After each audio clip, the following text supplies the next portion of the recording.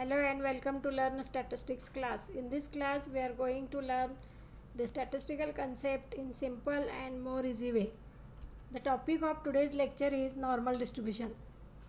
In this lecture we are going to learn skewness and kurtosis of normal distribution.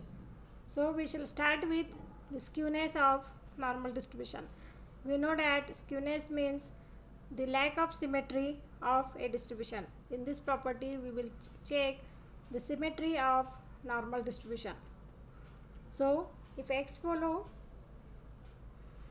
a normal distribution with parameter mu sigma square, then the coefficient of skewness is defined as, it is denoted by beta 1, which is equal to mu 3 square divided by mu 2 cube. One can write the coefficient of skewness as gamma 1 equal to positive square root of beta 1. We know that the third central moment of a normal distribution is 0 and the second central moment is sigma square. We have already studied the central moments of a normal distribution and the relation between cumulants and central moments. If student want to learn the relation between cumulant and central moment, then click on the I button at the top right corner of the screen, and link of that lecture is also mentioned in the description below. Therefore, the value of beta 1 is equal to 0 square divided by sigma square cube, which is equal to 0 divided by sigma raised to 6, and that is 0. Hence, beta 1, the coefficient of skewness is equal to 0. And gamma 1 is the positive square root of beta 1, which is equal to also 0. We have already studied if beta 1 equal to 0, then the corresponding distribution is symmetrical. Therefore, the normal distribution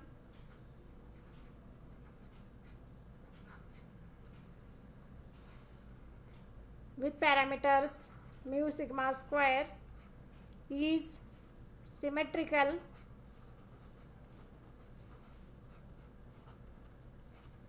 about x equal to mod, and we know that the value of mod equal to mu.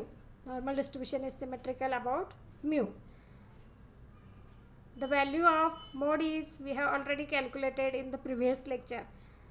Student may refer that lecture by clicking on the top right corner of the screen, and link of that lecture is also mentioned in the description below. Now we will start with kurtosis of normal distribution. In the kurtosis, we study the peakness of a frequency distribution, means how the frequency distributions is peak if x follow a normal with mu sigma square, then the coefficient of kurtosis beta 2 is defined as beta 2 equal to mu 4 divided by mu 2 square. Kurtosis can be also measured by gamma 2, which is equal to beta 2 minus 3. Now we know that the fourth central moment is 3 sigma raised to 4. Second central moment is sigma square whole square. So it is 3 into sigma raised to 4 upon sigma raised to 4, which is equal to 3. Therefore, beta 2 equal to 3 and gamma 2 is equal to beta 2 minus 3, which is equal to 3 minus 3, 0. These are the coefficient of kurtosis.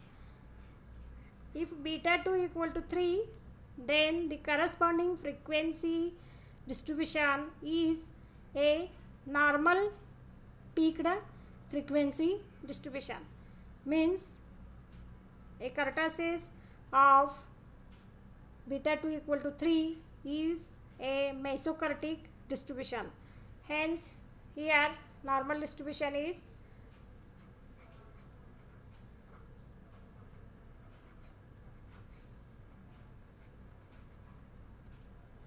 mesokurtic. Mesokurtic means if we plot a PDF of normal distribution, then the peak of normal distribution is neither so flat nor so peaked. It is in between platykurtic and leptokurtic. So it is a mesokurtic distribution. In this way, in this lecture, we learn the skewness and kurtosis of normal distribution, and also we calculate the values of coefficient of kurtosis and coefficient of skewness. Further, we observe that a normal distribution is a symmetric distribution with it has a mesokurtic property of frequency curve. In the previous lecture, we have already taken the concept from normal distribution. If student want to learn that lecture, click on the I button at the top right corner of the screen, and link of that playlist is also mentioned in the description below. Many more continuous probability distributions are also discussed on Learn Statistics platform. Student can refer that link in the description box, and in the upcoming days many more lectures will be considered and will be discussed on the Learn Statistics channel. If student like this lecture, click on the like button, share with your friends to study the statistics subject in simple and more easy way. Further, the students are requested to subscribe the Learn Statistics channel in order to get the notification of upcoming lectures in the upcoming day. In the next lecture, we will meet with the next concept from the normal distribution. Till then, we will stop here. Thank you.